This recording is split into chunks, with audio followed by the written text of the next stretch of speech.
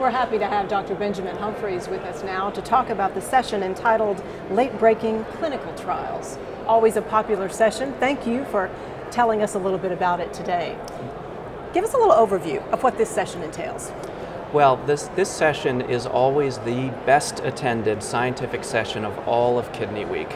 And there is an element of excitement among the audience in attendance because there are 8 oral presentations of what have been deemed to be high-impact clinical trials, as well as a poster session of another 20 or 23 posters of high-impact clinical trials. And I think the reason this session resonates with so many attendees of Kidney Week is that the theme is on improving care for our patients across the spectrum of illnesses that they suffer from, whether it's chronic kidney disease or acute kidney injury or dialysis or cardiovascular morbidities.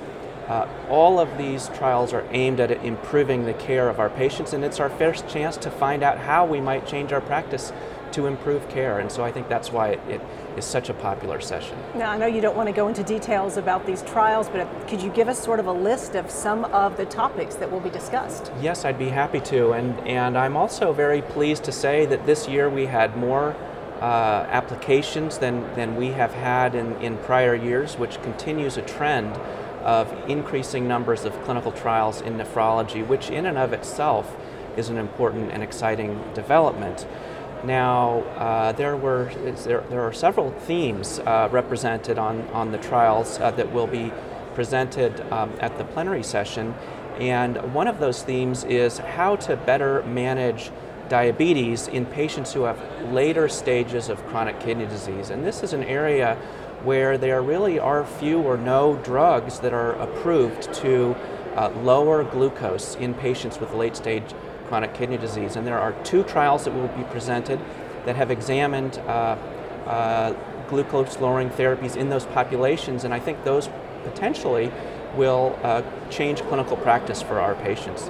There is another study that has examined the impact of blood transfusions in the risk of acute kidney injury when patients undergo cardiac surgery, and whether we can reduce that risk by lowering goals for transfusion.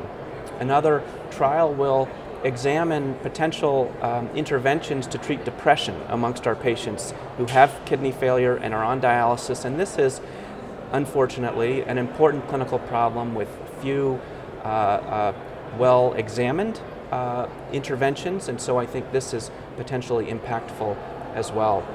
And